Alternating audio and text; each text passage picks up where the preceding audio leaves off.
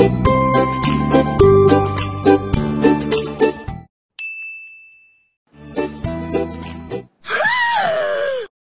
Dad, I'm late for class.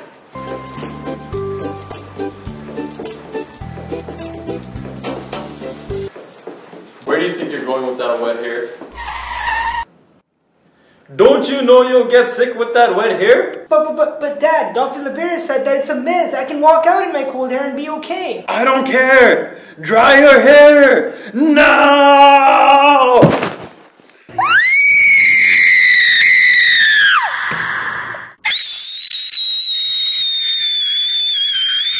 Whoa, that was close. As kids growing up, there must have been many times where your father, mother, sister, brother, or your sweet old grandma have told you not to go out when the weather is really cold because it'll make you sick. So the question is, does cold weather really make you sick? Is it fact or fiction? What does it mean to say that someone has caught the common cold? Well, to begin, the common cold is actually a viral infection. Now, there are over 200 different types of viruses that may infect your body and cause you to feel flu-like symptoms. Rhinoviruses are the most predominant class of viruses that cause these symptoms. Viruses enter our body and into our cells.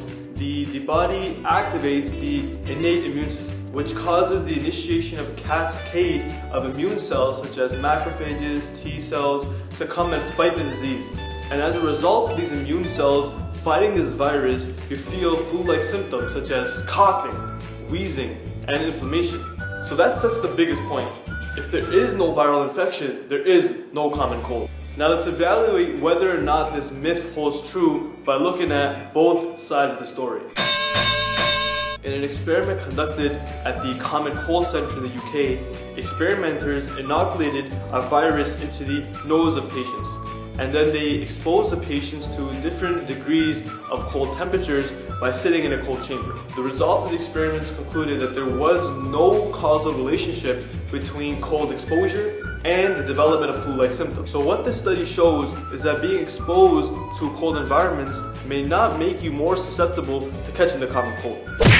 A study in China found that being indoors in crowded places with low levels of ventilation may cause you to be more likely to catch the cold than cold weather. To make matters worse, another study showed that healthy men sitting in a cold chamber for 2 hours actually showed an increase in the level of their immune response. So that was pretty easy, right? So far we showed that there is no relationship between being cold and developing a viral infection, and that crowded areas and less ventilation may be a bigger factor than the cold environment itself. And that being in cold environments may actually cause you to have an increased immune response. So does that mean myth busted?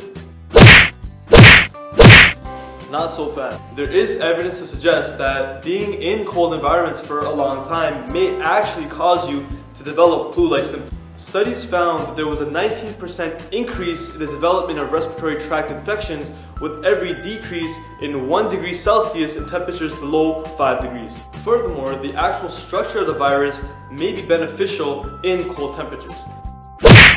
Since the viral membrane is made out of phospholipids, cold temperatures may affect the mobility of its membrane. Cold temperatures cause a hardening of the phospholipid bilayer, and what this causes is that it makes the virus cell less susceptible to immune attack. And to top it all off, a breakthrough study from Yale University shows that there may be a link between cold temperatures and the development of flu-like symptoms. They found that at body temperatures, our cells showed a high enough level of immune activity that was good enough for us to fend off against viral infections. However, by decreasing the cells by a few degrees, this reduced the immune activity and thus caused the virus to proliferate. So that being said, where do we find ourselves? Is this myth fact or is it fiction? And the answer is, your grandma was right. Being in cold weather will increase the likelihood of you developing flu-like symptoms. And I know we said before that being in crowded environments and having less ventilation will cause you to develop flu-like symptoms, but this doesn't have to do anything with our body's ability to defend against viral infections when exposed to cold temperature. And even though there is an increase in the level of leukocytes in cold environments, this doesn't mean that your body is better off fighting against viral infections. So what you need to remember after watching this video is that cold environments will cause your bodies to have a decreased immune response. It will cause the membranes of the viruses to harden and thus disguise itself against the immune cells. And overall, it will make you sick. So the best way to protect yourself from the cold is to warm up.